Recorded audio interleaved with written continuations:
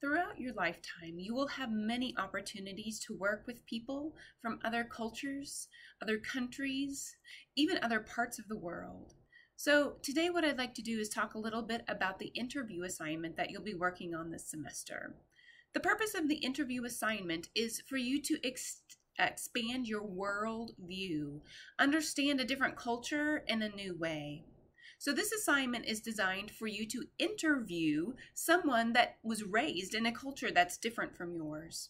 That could mean a different geographical region, like a different continent, a literal different country, or maybe just someone who was raised in a different environment from yours. Maybe you are from Texas and someone else is from New York. That really is a different culture in many ways. So your job is to interview that individual. If you look in Blackboard under interview assignment, you will find a list of potential questions that you can ask your interviewee.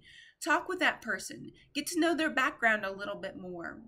Once you've talked with that person, there is another list of questions that you can answer in your reaction essay.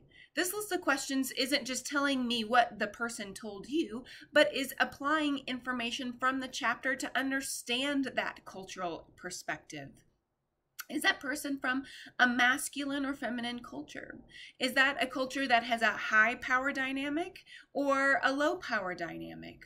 What about masculine versus feminine culture? So this assignment is asking you to talk to someone and then in light of the information that you've learned to understand that culture in new ways.